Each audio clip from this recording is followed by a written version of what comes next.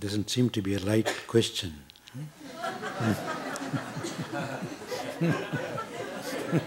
Eh?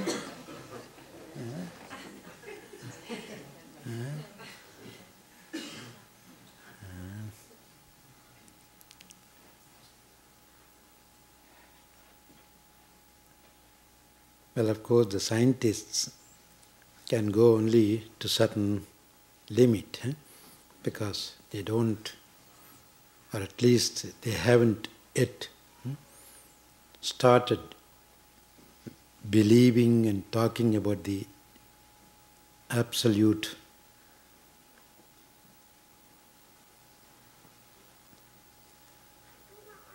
or the essential reality. So they always try to explain everything in terms of something that could be seen either by the physical eye or by some instruments.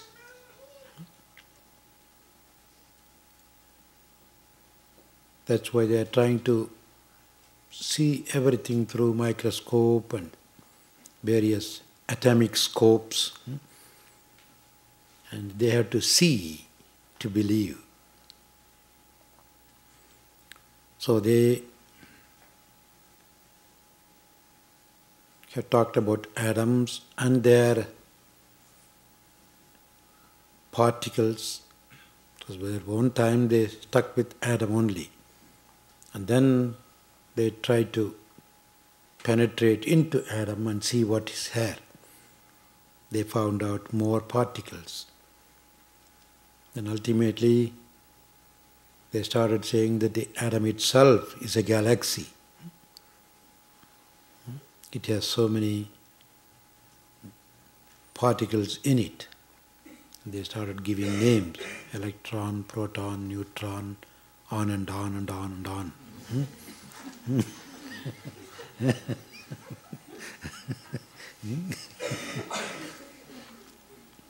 And in a way they seem to say that they all seem to emit light, or they are nothing but light waves.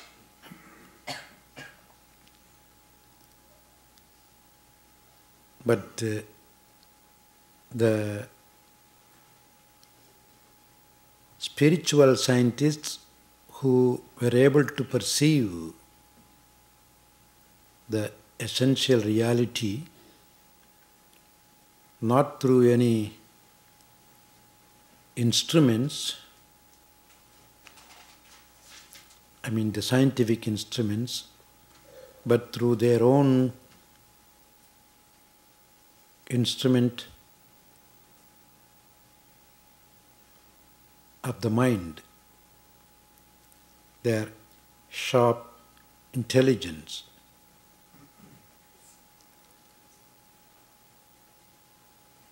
And they have given us that the basic essence, which we call the absolute God, is unperceivable even by instruments, by delicate instruments, because all those things are much, much gross compared to the basic essence. And even those instruments are the expressions of that basic essence. As such, they are in a way limited, and they find it hard to perceive the unlimited. So therefore, they said it is not even perceivable by the mind. Avang manasa gocharam, they call it. It's beyond the mind and speech.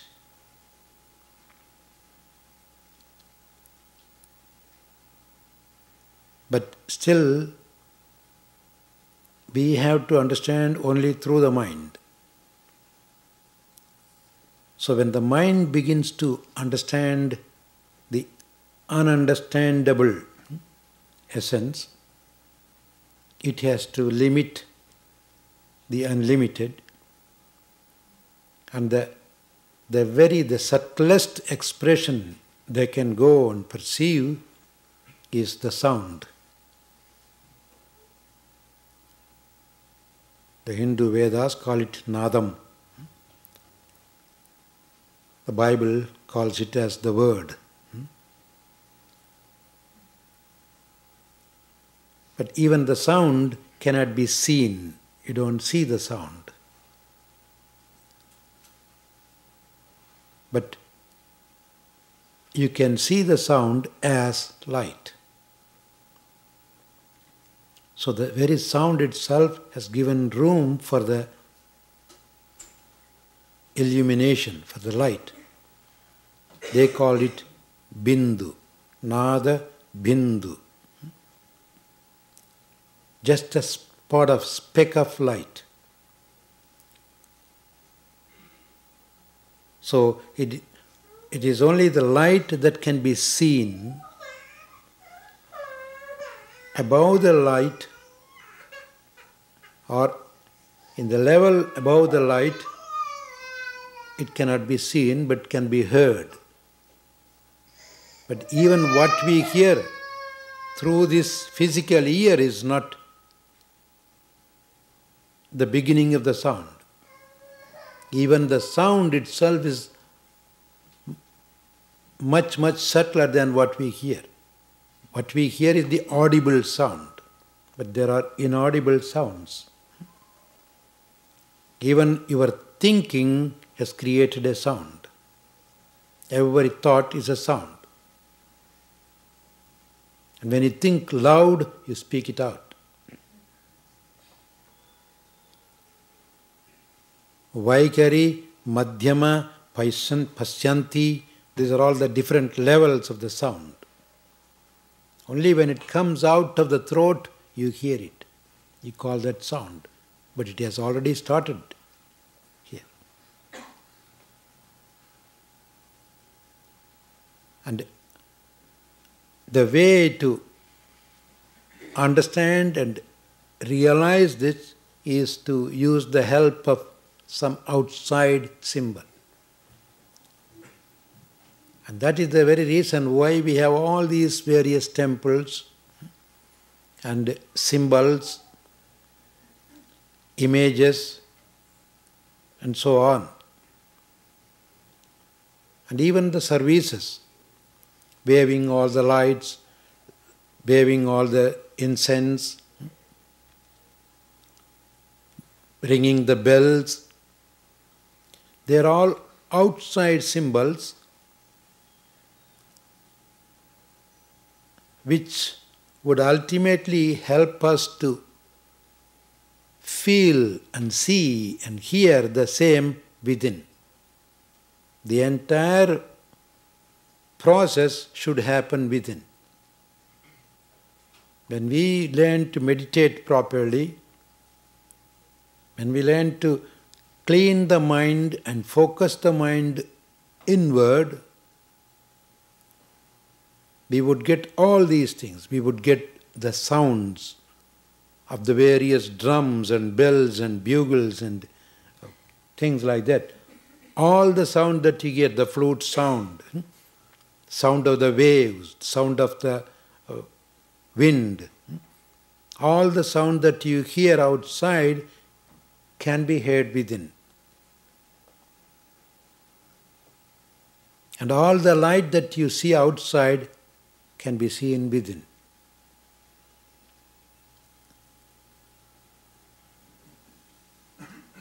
So the external things are only a help to at least imagine that this is what I should be seeing inside. It's a sort of a crude image. Again, given by the people who have seen that inside. who have heard that inside.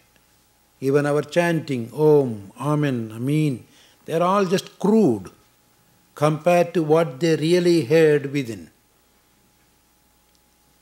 Because it's impossible for you to say it out what you heard within.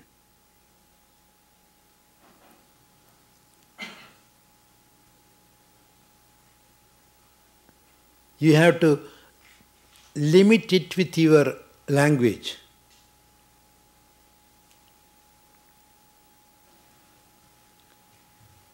Which is not true.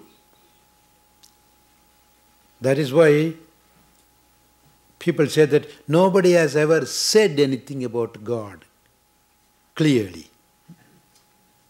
Because you cannot talk about God.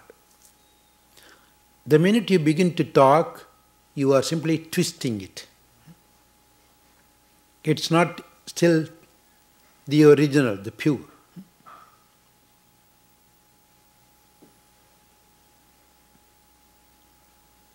But still, we have to have some guidance. Like to go to another place, now you saw all the Music Mountain pictures. You are able to see the Music Mountain landscape here in this temple.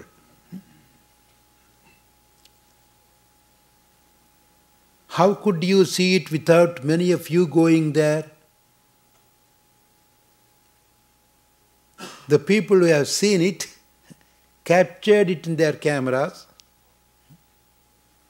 brought it and projected it. So you have an idea of what it could be. You still have not seen it really. So the entire temple and its service and the worship and all these things are simple projections on the screen of what they caught in their experience. All these images, all these symbols, they are not simply intellectually created. They saw it within and they tried to tell you what it is. So in that sense they say, oh, it's like a light, brilliant sunlight, or it's like moon. It's like a sort of, what do you call the flash? Lightning. It's like a lightning. It's like a candle. In different ways they expressed it. And there again, you cannot go sit outside and look at the sun always. You cannot have lightning always. So, for our sake, we still limit it to our capacity and say, okay, candle light. This is also a light. But this is the representation of that light. And through this light, we can realize the other light.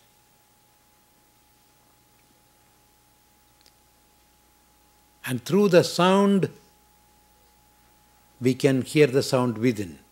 So that is why we chant. We make our own sound so that we can hear the sound outside, created by us, and then you learn to hear the sound created by the cosmic intelligence. So the outside symbols are simply to help to realize that within. So people who really get into deep practice, if they are sincere and if they are really regular in their practice, they should be able to see the glimpse of these lights. They should be able to get the smell of all incense. They should be able to hear all the sounds. In a way, until then, you are not really going within.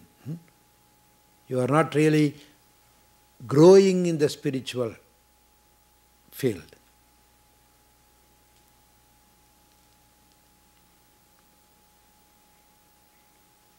You have to have some of these experiences.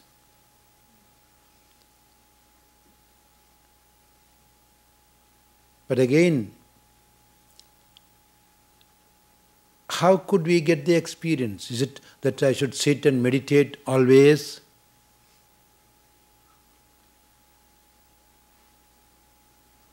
No. Not sitting and meditating alone is going to make your mind clean and calm. Sometimes we think that by simply sitting. No. You have to really rub and scrub the mind to clean it. And it is for that sake you apply the mind into activities. And during the actions, you will see how dirty the mind is, how restless it is. Just in the temple, sitting and closing your eyes and chanting something, you are all angels. Everybody will look like a saint.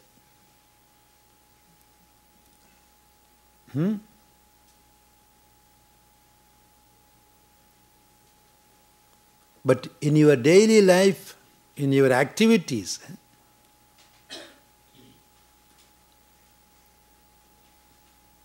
you will be able to understand the quality of your own mind well. And that is the reason why we say applied practice, applied meditation. It makes you understand the quality of the mind, the contents of the mind. And then you clean it.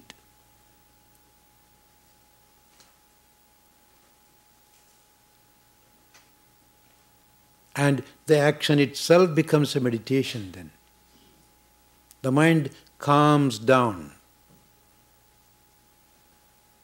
It's only a clean mind can get calmed. So a clean and calm mind will be able to perceive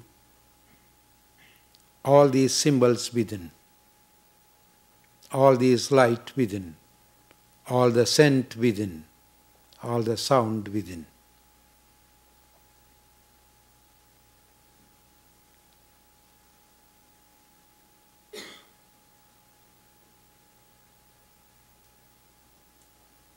And light is probably seeing the light within is a good sign of our cleaning the mind and making the mind more one-pointed. Very often even the light need not be that clear light first. It should be colored lights. Sort of all kinds of jumpy,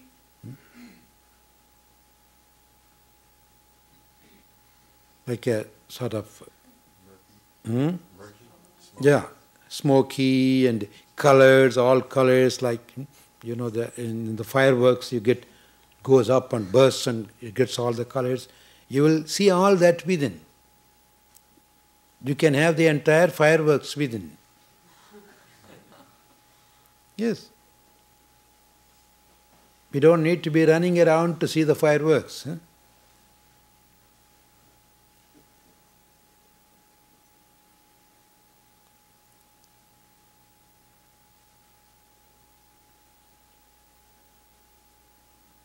And that is the very reason why in almost every faith they give so much prominence to the light and sound. The Jewish people, the call of their prayer immediately. The same way the Hindus will have a conch. Something to blow, whatever they got. Probably in that area they wouldn't have gotten conches. So they got horn, they blew. It's not the instrument that is important, but it's the sound. They simply have to blow a sound and then have some light. Sound and light, sonaluma, show.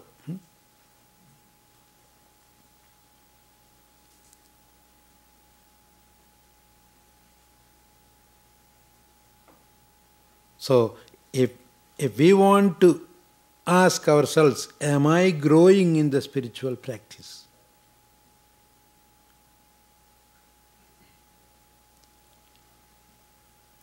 What are the signs of your growth in the spiritual practice or in the spiritual path?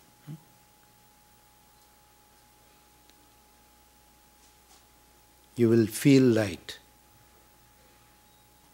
You will see the light. And you will get light. Physically and mentally.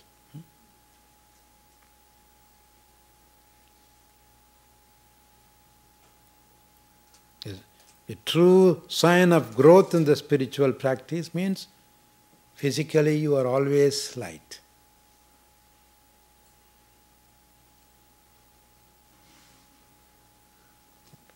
Sickness is not a good sign of your practice. Both mental and physical. And that is what we call the integral yoga here.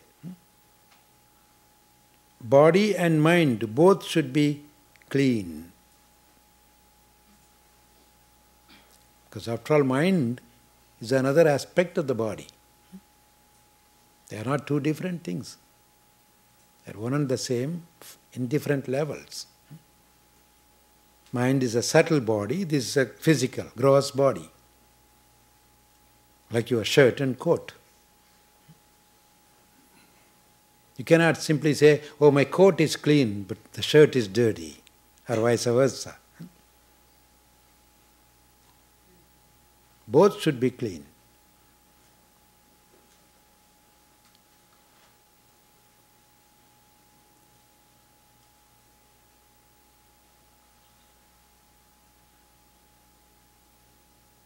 I don't know how far I have explained. Is there anything more you need in this connection? No. No, that's wonderful. Thank you. Yes.